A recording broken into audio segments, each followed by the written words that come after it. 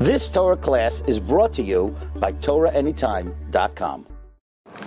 Okay, good night, Rabbi Glatstein. This is part 2 of our previous discussion about whether a doctor has the moral obligation to disclose confidential information if it could potentially be of benefit to someone else. On Wednesday, we discussed the very sensitive issue, and for full appreciation of the Shiur, I refer you back to Wednesday night Shiur.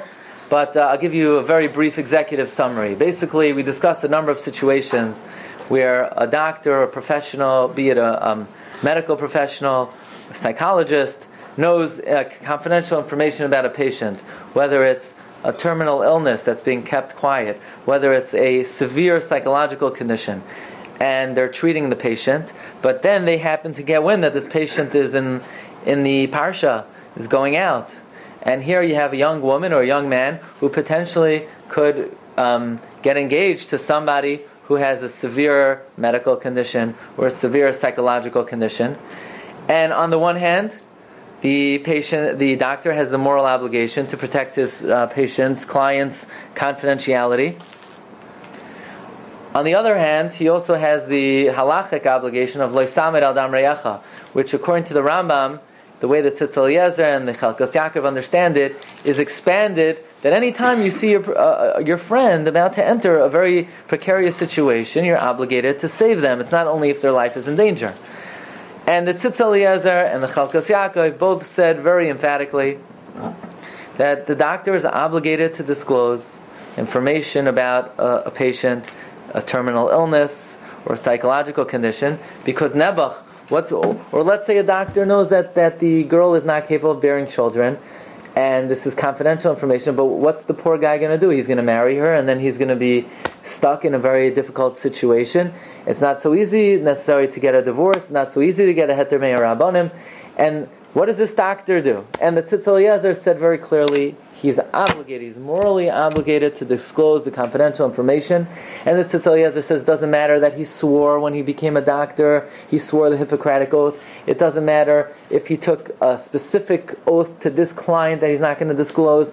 Basically, the shvuah is not chal, and even if it is chal, says the Tzitz Eliezer, he needs to be mater the shvuah. Basically, the overriding factor, according to Tzitz Eliezer, is you got to save the patient. We had 2 questions on Tzitz Eliezer.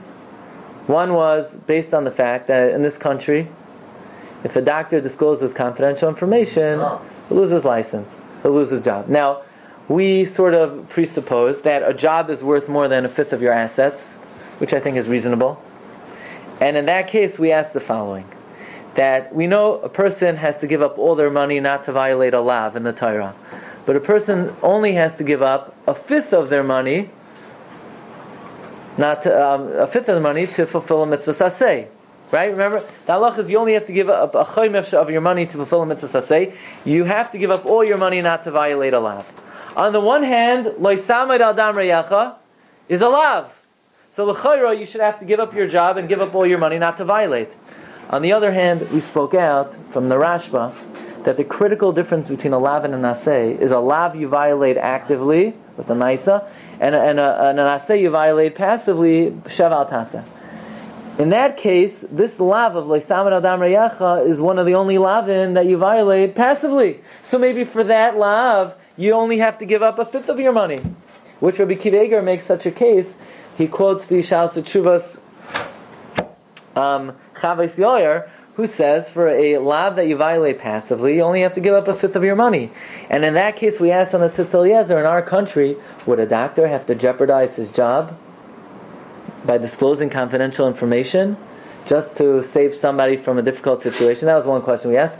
And another question Rabbi Yosef raised is, by disclosing this information, then you're basically weakening the whole institution of medicine, because patients will be hesitant to disclose information to their caregivers, and doctors will not be able to properly treat their patients if all the information is not given. Okay, so I told you I thought I heard from Rav Asher Weiss that he has a different opinion, so I went back to hear I found the recording, and he in fact didn't say he's disagreeing with the Tzitz Eliezer, but he disagreed with the Tzitz Eliezer. And then I realized, you know what? If he did, he probably wrote it somewhere in the tshuva, and I found that as well. So that's why I want to read to you what Rav Asher Weiss writes. But he draws a very interesting distinction. He feels a doctor is not obligated to give up his job to disclose information. And he also writes very clearly this argument that it would weaken the institution of medicine by disclosing this information. But he makes a very fundamental distinction between someone being harmed and someone's life being in danger. And he says that if someone's life will be in danger, then of course you have to give up all your money. You even have to give up your life, right? In other words, you're allowed to desecrate any mitzvah in the Torah to save a life. Life takes priority. So if a doctor knows information, let's say a psychologist or psychiatrist knows somebody is lethal, someone is a serial killer, so what's he going to say? Well, I'm entitled to protect my job and not disclose the information, but people's lives are at the stake. No, you're not entitled to do that. Even though you can make the case, you're weakening the medical practice. Well, that would be weakening. Maybe not. Maybe not. People would expect you to do it. On the other hand, if it's just a matter of somebody in a very, very compromised situation, somebody falling for a person who is not child-rearing, which is a terrible thing, childbearing, it's a very harmful thing, but maybe the doctor has the right to protect his license. But legally, in this country, there is, if a doctor knows classified information, confidential information, that could be harmful to somebody, he is allowed to present it to an ethics committee, who that ethics committee will then decide whether this is something that needs to be known, and if they deem that this is worth that it's important for the doctor to say, they will allow the doctor to disclose it. Ethics. That's not like if a woman is childbearing or not childbearing. Well, medical in terms of they will decide. Under these circumstances, maybe the doctor will be allowed to disclose it to the potential spouse, and that would protect him. From losing his job, and right? Losing the life. So let's read very briefly the particular case that he gives, and he sort of writes very cogently the realities of disclosing classified information today in America. So the particular case is. The Tzitz Eliezer was where? Rabbi Yehuda Waldenberg. He was the pasuk of Shari Tzedek Hospital. He passed away approximately 10 years ago. So it would have been all modern Israeli law. What? It would have been modern Israeli law because that applies. You would think, but he clearly writes under all circumstances the doctor has to say. He didn't care. Yeah, he didn't. I don't mean to be facetious, but can we apply this principle to national security matters, where people's lives might be in danger? And if you know something, you have an obligation to tell. Well, if you know that you're secrecy and you had a security clearance and you know. I don't know if you know the guy sitting next to you in shul is a secret, is dangerous to the country. Well, let's see the way he says it. We're talking about, let's say somebody knows genetic information. In other words, let's say you're a geneticist, you're a chemist, biochemist. My father was a biochemist. Let's say you know somebody carries a genetic disorder, genetic abnormality. So now if it's recessive, it's not really an issue. But if it's a dominant trait, which that means 50% of the offspring would be affected by it, do you now have to go and warn any potential kalahei, make sure you get the chassan tested. So here's the case. This is Shas Teshuvos Minchas Asher, Rav Asher Weiss, Chelek Beis. And I happened to hear somebody once ask him this question. I happened to hear him say this. B'dvar Bachor ben Sheva Esrei, you have a 17-year-old boy, Shenizgala Etzloi Porfor Chadarim Belev. Basically, there's a murmur in the heart, there's a hole in the heart.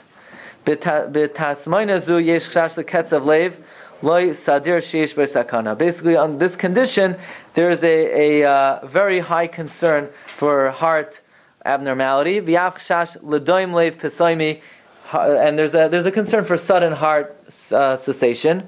Hishtilu loy machshar akari defibrillator. Yeah, they basically they put in a DFB, a defibrillator. Tafkin machshar shebemikra shel doim lev. If the heart stops, hamachshir mafresh lev zerem chashmali agam lev lachsel levufam. It emits an electric shock to get the heart going again. It also regulates the heart rate.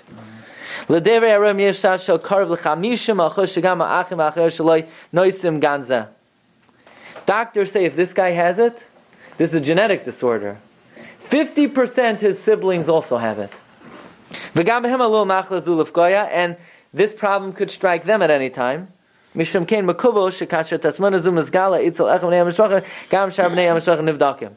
medical field says if you have one brother who finds that he has this problem, all the other siblings got to check themselves.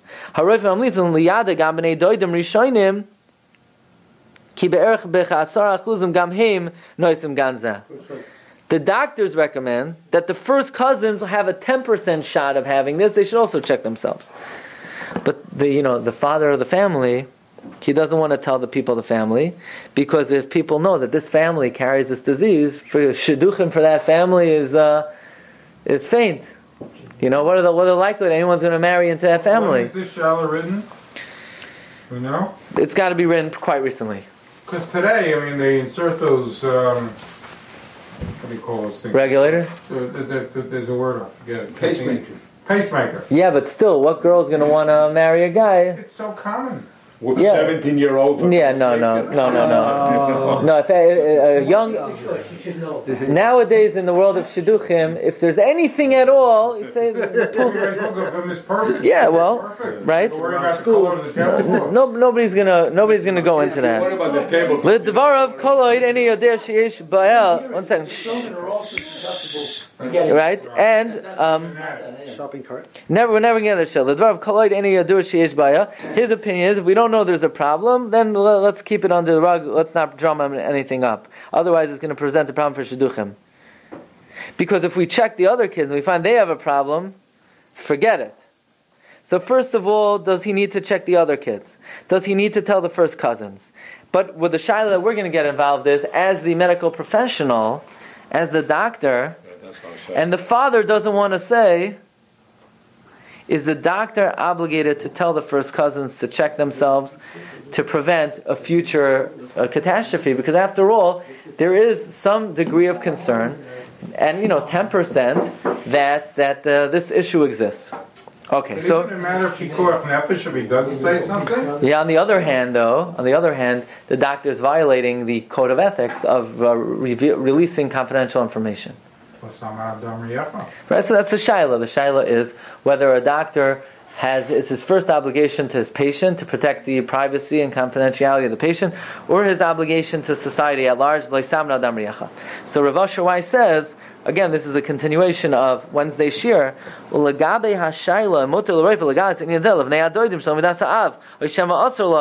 Is he allowed to, or maybe not? And if he's allowed to, is it a chiyuv, or is it only rishus? Well, it says Rav Asher Weiss,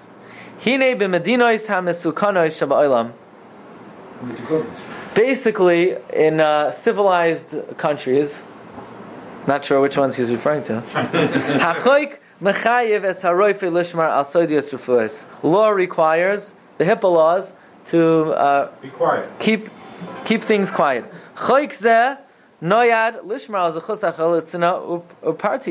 This law protects the privacy of the patient. On the other hand,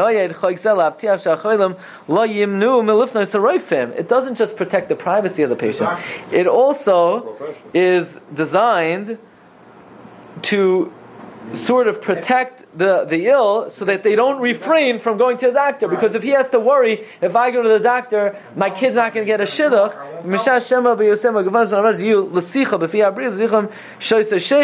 Right? That's going to be the next discussion. It's not only a doctor. Any profession, be it an attorney, be it a clergy, be it a rabbi, if someone discloses to you private information, right? Someone discloses personal information, psychological information, legal information, you're not allowed to reveal it. However, besides the Isra Klali of Lashon Hara Mechilas, and besides what Chazal say, you're not right. The halach is you're not allowed to be Megala Soid. Right? If somebody says, I have a secret, don't tell anybody, it's usher to tell. It's an Aver, it's Lashon Hara. I'll tell you more than that. If someone comes and tells you information, you're not allowed to tell anybody else. It's Lashon Hara. Even if they don't say, I'm warning you, don't. Somebody comes, you say, my son is getting engaged tonight. You're not allowed to tell anybody. But they didn't tell me I'm not allowed to tell anybody. You're not allowed to tell anybody. It's halacha. Rabbi Yehuda writes 2 reasons. First of all, it's a violation of tznius. It's not modesty. The same way you're not going to walk down the street, in the area, right? Man, would anyone wake up in the morning and say, not putting on clothing today? But they're not a lady. You're not allowed to do that. It's a lack of tznius. Well, it's lack of tznius. Somebody told you something personal. It's lack of tznius to tell somebody else about it. So here you have the patient told you not to say. The law says not to say. The halacha, it's lashon hara. It's a lack of lo motzinu makar halacha. Now, we don't find halachically that a doctor has any greater obligation to protect confidential information than anybody else. To protect the secret. However, says Rav Asher Weiss,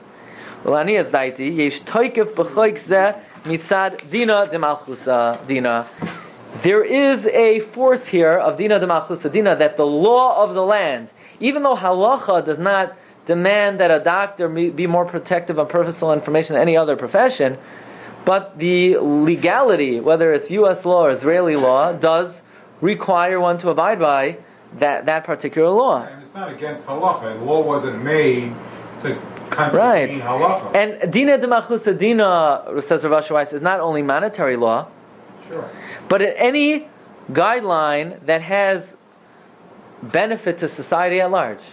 If the government issues a law to enhance the running of society, which this does, this is protecting the medical field. Especially a law which is founded, this is not a law based on idolatry, not a law based on promiscuity. This is something which is reasonable. This is something that promotes rational justice. He says, look at what the Chassam Sofer writes. Na'ayal laha didan delami baydat tikkun shatiknu shari hakomidat sheinenu neged Torah elakatayra asu. This particular law Chassam Sofer is talking about, since it's in line with Torah rationale, v'ilu ba lefanenu haynu gam masaknim kain. Ha doloi yisra basar surum yosim ashara lefiho irva mischar kedei shecham lesparas leifsikol chiyus zelazah. Chassam Sofer is discussing a case where the government maxes out, caps out. The city could have this number of grocery stores, this number of fish stores, this number of... And the reason they do that is so that those who maintain that business should be protected, and those people should not be able to infringe on it. Says Chassam Sofer, look, if they would come to us, we would make the same law, that you can't just indiscriminately open up a certain number of shops. So that has to be abided by. And because of this svara, says Rabbi Asher Weiss, Chassam Sofer paskins, that dina de malchusa dina applies. So therefore, under these circumstances, a doctor must abide by dina de malchusa dina and not reveal, disclose confidential information. However, says Rav Asher Weiss, Pashut, de memakom sheish sakana la'acherim, ein l'schashiv klal b'schus adam lepartias. Obviously, if it poses a physical danger to somebody else, you don't have to be concerned about this guy's particular right for confidentiality. He comes to you, Doc, every morning I wake up, I have this urge to pick up a weapon and shoot people. What do you think I should do? So now the doctor's not going to tell people. He's not going to tell the federal government because he has the HIPAA laws. I mean, got to protect society. Pshita shircha inyanzeh. And says Rav Asher Weiss, not only does it push off the patient's right for confidentiality, it pushes off. It says Rav Asher, Dina de malchusa dina agrees that under these circumstances you need to disclose it. A clear and present danger must be revealed. What's the psychology? Not bad. Let's say he says, hey, Doc, the doc's lying there. He's lying there on the couch. He says, Doc, I just should know after this I'm going to go grab a coffee and then go shoot someone. So the doc says, what can I do with my mouth? Another coffee. Yeah?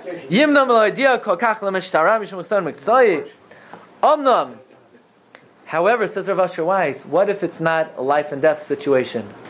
What if it's just harming someone? El sheyachal lehigarim lehem nezek rafui. It could harm someone medically or nezek acher. Lefi hachoik sarach lefanis el vadas ha'atika. You got to go to the ethics committee. Now, I don't know that there is such a thing in America. Maybe only in Israel. I presume there is in America.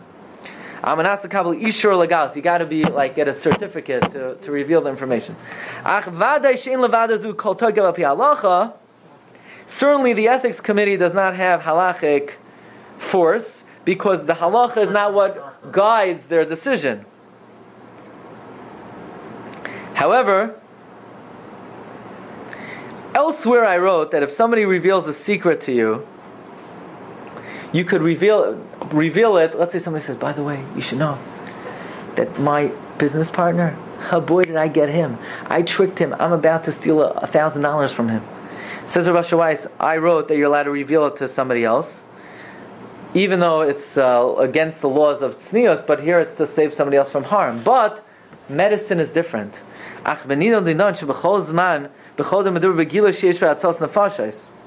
our situation, if someone's life is on the line, even if you want to say,